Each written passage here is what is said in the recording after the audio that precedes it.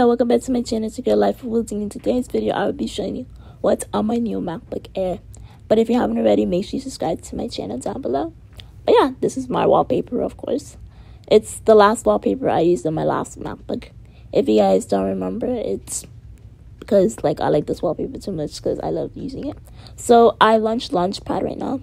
So those are the apps I have. It's the basic apps that comes with the MacBook: App Store, Safari, Mail, Contacts, Calendar, Reminders, Notes, FaceTime, Messages, Maps, Find My iPhone, Photo Booth, Pictures, and Music, Podcasts, Voice Memos. They added that to the MacBook. Obviously, Apple TV, and all those sorts of apps. And I did download Zoom because I've been using that for school. And I use Vita, of course, to edit my videos, if you don't know that already. But yeah, it came with those apps, and Stocks and Voice Memos are the new apps that came with the MacBook. With this MacBook I purchased. Yeah, it's pretty cool, I guess, no use. This MacBook was kind of pricey, I ain't gonna lie. But I'm gonna show you the other apps, Here are the others. You can see them on the screen. It's digital maker stickies.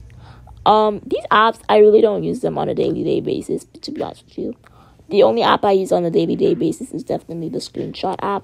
Because if I need to screenshot something, obviously I'm going to screenshot it, of course. And that's what I use on a daily basis. It came with a dictionary this year, which I think that's cool. Obviously, if you have stickies, Grapher, if you're like a designer, that's when you would use it. And Migration Assistant is when you would transfer Mac to Mac. I did use it eventually on my own MacBook.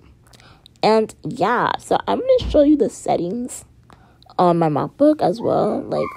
And I have Pluto, by the way. Pluto's an app where you can watch TV and stuff like that. So the MacBook I got was the MacBook Air. It was the 2020 version, like I said. It's the macOS Big Sur.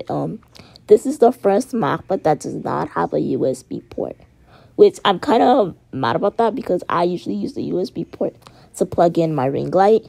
So I can't do that anymore. So it kind of sucks.